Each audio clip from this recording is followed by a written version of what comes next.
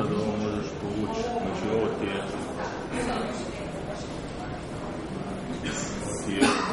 ok, ćemo samo tako, ćemo ovako stand, sad imamo ovaj jedan i ovaj drugi.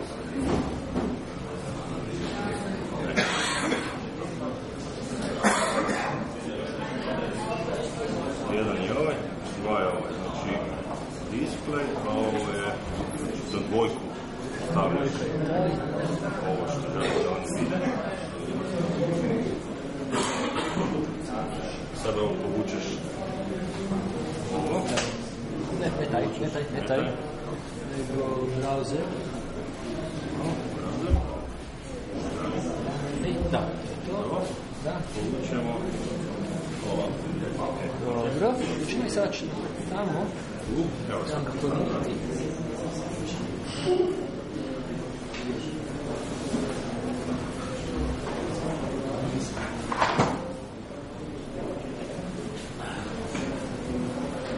Sad učiš lijevo desno.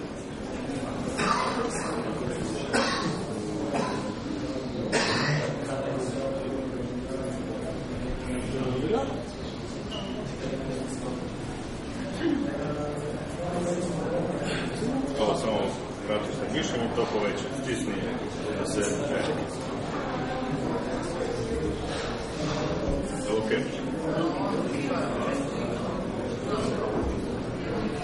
Probaj sad dalje, da listaš. Ide, ok. Okay, we should proceed with our next presentation. That is about making Groovy and Scala sync together. Yeah. Wow. Please, Dinko. Thank you. Samo polish.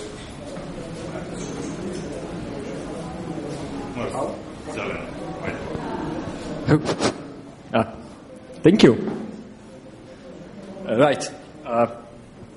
My name is Dinko and I will be your host for tonight, or the next half hour, whatever comes first. All Together Now is, by the way, a song by the Beatles. I will be talking about interoperability with two different languages on the JVM. Notably, one is Scala and the other is Groovy.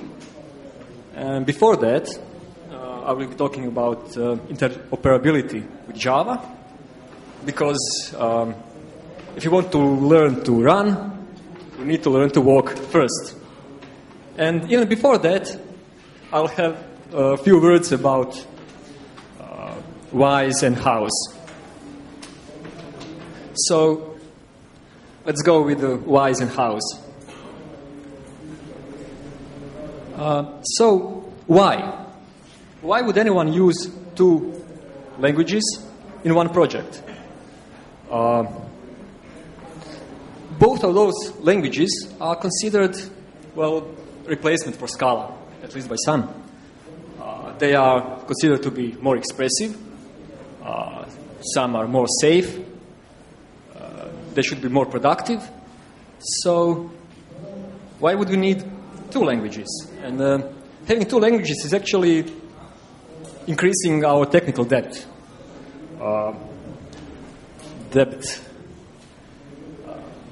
We will have to maintain it, and we need to know more. Well, there are some compelling reasons. For us, it was we wanted to introduce concurrency into our application, and we wanted to have a library that would allow us to do so easily, and also we wanted to have several processes communicating together, sending messages to one another. So, well, there is a concurrency library in Groovy. It's called gparse. It's okay, but they don't have this other part. And Aka has it. Well, can kill both of those birds with one stone. Do you know about Aka? Yeah, it's a library written in Scala. Yeah. That's why we chose. Well, we went with it. the house. We need something to build, right? And the obvious choice would be Ant or Maven. I believe this could be done, but they are using XML. And I really think that XML is a horrible format to write build scripts in. And the true story. James Duncan Davidson is the original author of Ant, and he quit programming. He became a photographer. So kids, remember, XML is bad, okay?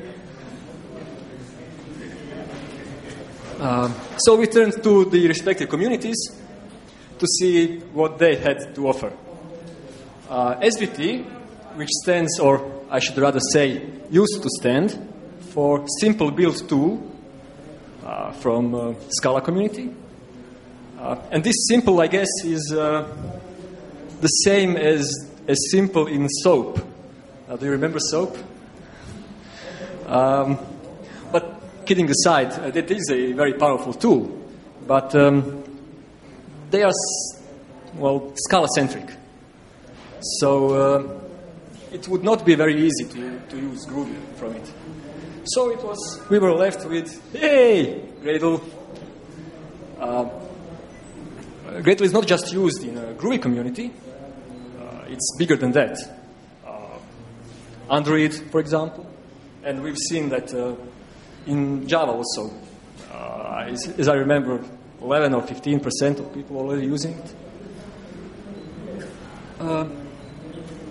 What is important here is that Gradle supports both Groovy and Scala equally well. And build scripts are written in Groovy, so we know that. And we were actually already using it. This is an example of a Gradle script. We just need to say, use Groovy, use Scala, to set up a repository. You can set up your own Artifactory or whatever. And we say, dependencies, Groovy and Scala. And that is actually all that we need to get us started. I have two more lines here. One is, Scala compiler is not very known for its speed, right? So we need all the help that we can get. And with this line, we get incremental compiler for Scala. This other line sets the order of compilation. We say here that we'll compile Java first, then Groovy, then Scala. And it has ramifications, which we'll see later. So, working with Java. There was a documentary on BBC, I don't know. It was called Working with Dinosaurs. Well, I'm not drawing any parallels here. We have 4 cases. We need to use Groovy, Java from Groovy, Groovy from Java, Java from Scala, and Groovy from Scala. Scala from Java, Java from Scala. So, using Java from Groovy is really trivial, right? Groovy is designed to be as close to Java as possible. So, using Java libraries, no problem. Extending, implementing Java classes, no problem. Overriding methods, not caring about generics, no problem. Well, we can care about generics, and that is a strong point of Groovy. But I chose here not to. We also can see this list is actually Java util list. And I'm invoking a method called sum, and list does not have that method in Java. But Groovy is enhancing some of the Java classes in the standard library, giving them a plethora of different utility functions. So remember this sum when it comes to Java, to Scala, sorry. How does one call Groovy from Scala? First of all, if you have both Groovy and Scala, Groovy and Java in the same project, you need something called joint compilation. And I'll talk about this a bit later. So, using Groovy from Java is well, quite easy actually, because Groovy is trying to be as close as to Java as possible. So there are few little, well, things that we need to be aware of. For example, Groovy compiler makes a constructor which allows us to initialize Groovy properties. And I was actually quite surprised to see that I couldn't do this in Java. So I have to set the properties by hand. And reading from or setting properties in Groovy is quite easy. But Groovy properties are also Java properties. So we have getter and a setter. A Groovy compiler takes care of that. Using closures is quite common in Groovy. We have it here. Closure is a second parameter. We call it, right? Invoke it. And from Groovy, it is quite trivial to use it, right? But from Java, well, you can't do this from Java. But on the other hand, this is how you use it. You instantiate a anonymous class, and this is actually the Java way, right? We've seen this code a lot of times. What you also need to do to know is that you need to write a doCall method, and there is no doCall method in a closure class, but somehow Groovy searches for this doCall method. When it finds it, it invokes it here, right? All in all, about joint compilation. What is it good for? Well, it resolves these circular dependencies, right? When you have a Java code that uses Groovy code, and then you have a Groovy code that uses Java code. The problem here is how to compile this. Because if you try to compile Java, you can't, because Java code depends on Groovy code. And if you try to compile Groovy, you can't, because it depends on Java code. So the solution is something called joint compilation. And Groovy compiler does that in the following steps. First, it compiles Groovy code, but not to its fullest. It just makes a interface, methods and classes, but with no implementation. Those are stubs. Then it puts those stubs on a Java class path. Then it invokes Java compiler. And now Java compiler can compile Java because it has stubs. And the last step is Groovy compiler again that can now compile Groovy code because it has Java code compiled.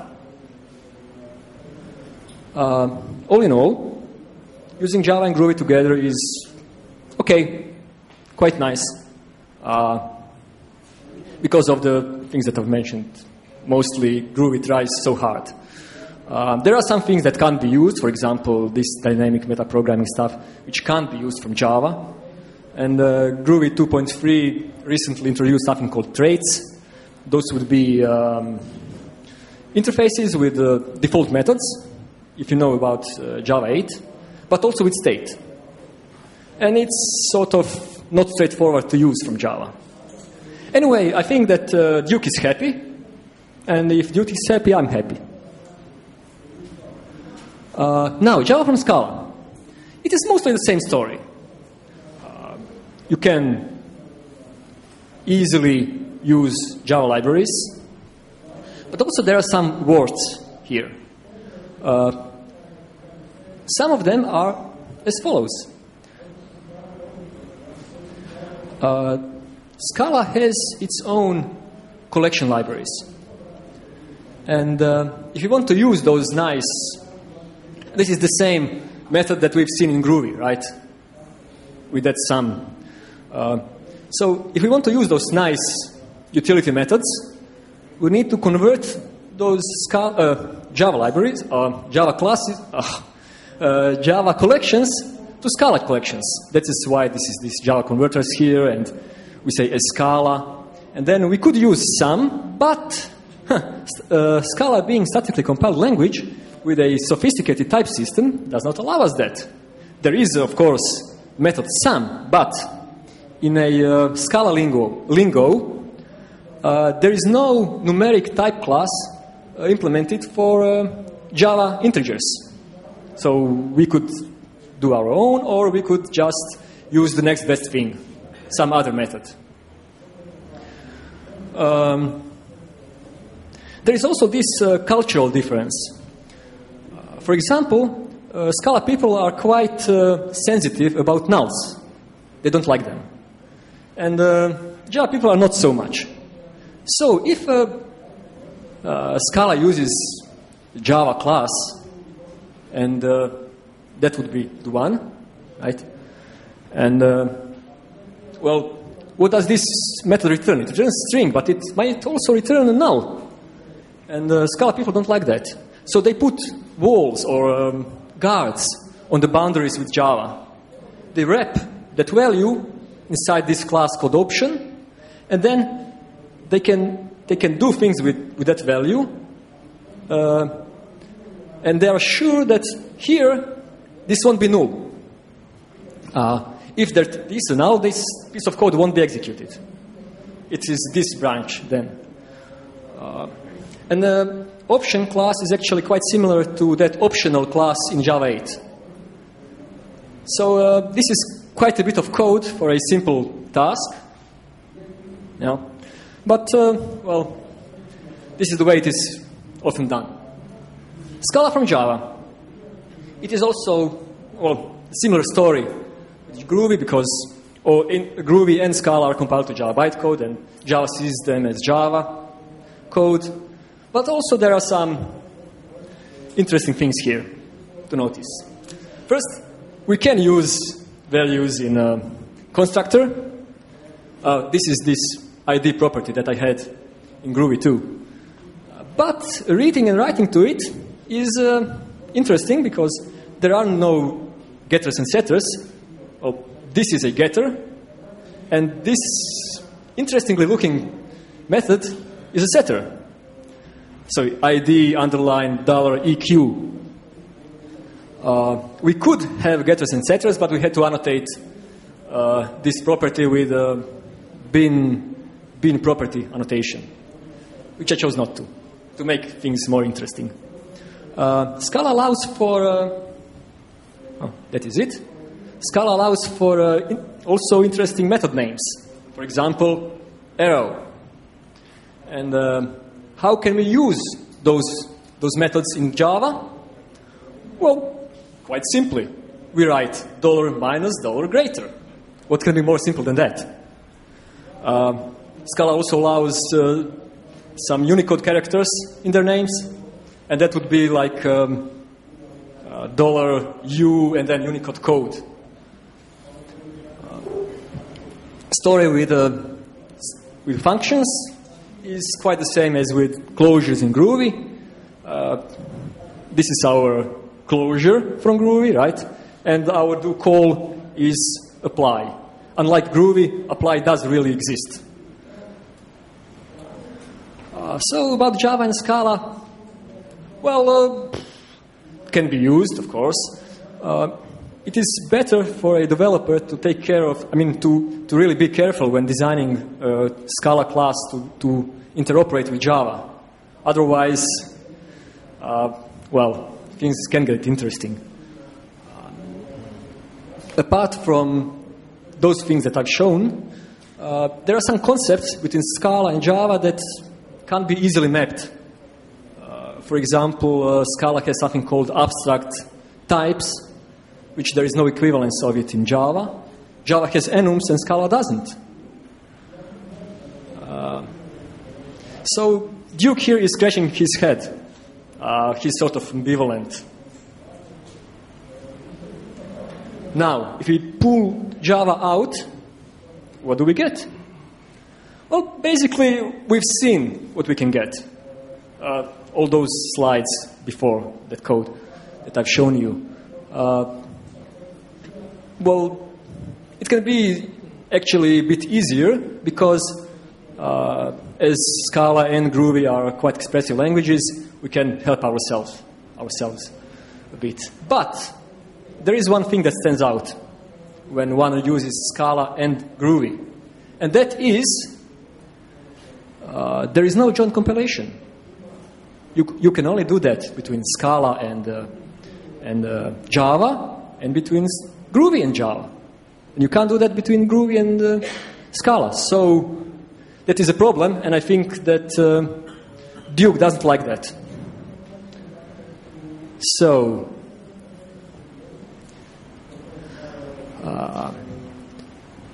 you could see on that slide with Gradle that I said that we compile Groovy first and then Scala. That is because, well, in our code we had much more dependencies from Scala to Groovy, so we did it this way. And say you have a Groovy class, you have a Scala class, and now Groovy class tries to use Scala class. Any takers? How would you compile this?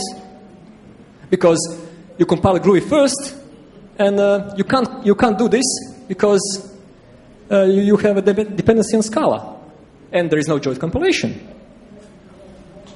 No? Well, if there is no joint compilation, you became one. You become the compiler. So you write Scala class in Groovy, of course, without implementation. Then Groovy is quite happy to compile Groovy code, and you can compile Scala code later.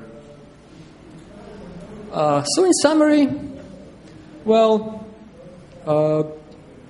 if one is careful, then interoperability is achievable, maybe even easy. But there are some frictions. Biggest of them being, well, at least for me, not having a joint compile mode. And other things that we've seen before, that is conversion between data structures, Groovy closures versus Scala functions,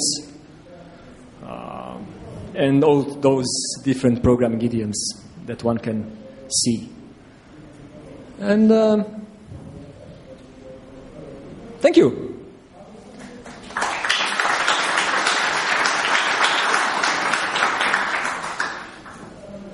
Any questions? I'm not sure that you're going to use it very well.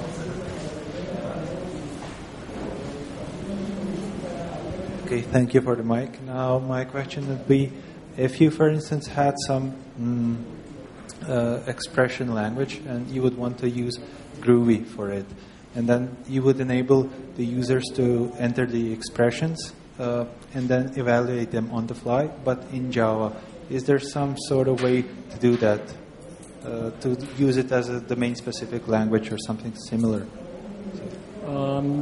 Not quite sure what you mean by expression language. Okay, you would have, for instance, there's some kind of admin, and you would want to raise a notification in certain situations. For instance, if some flag appears or some conditions are met, but you would like to leave it up to be configured by an administrator.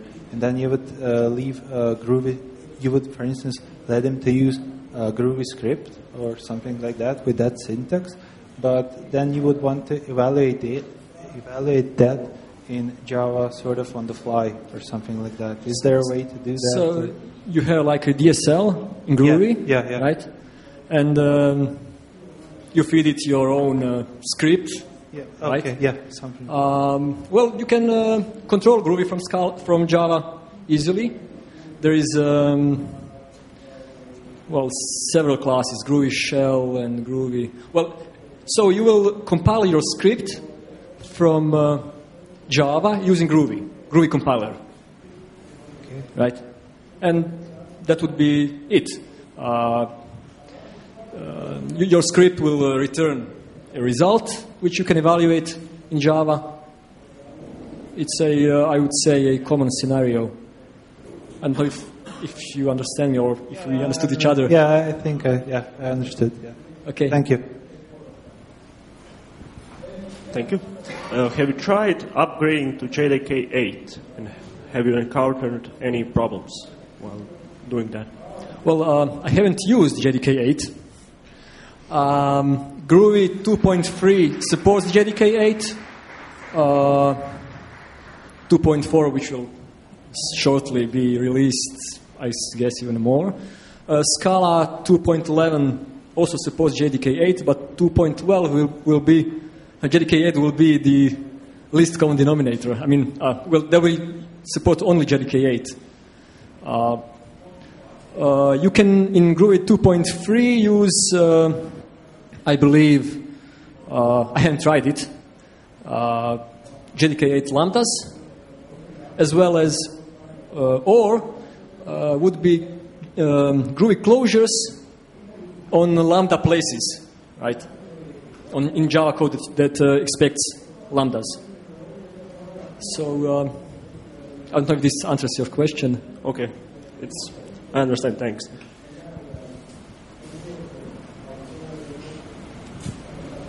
You said that Groovy recently got support for the traits. Right. So is it possible to mix in a trait from Scala into a Groovy class? How are you doing the connecting your Groovy application with the ACA? Are you mixing in the traits from the ACA into Groovy classes or what? Well, traits as seen from Java or Groovy are interfaces. But it's not the whole story. There is this interface name, $ after it. And so, as I said, if you design your Scala part well, then you won't have problems using from Java or Groovy. But if not, then you'll have to manage.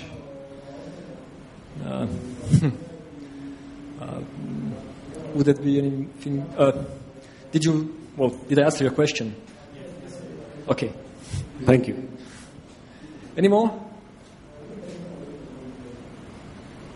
Thank you very much.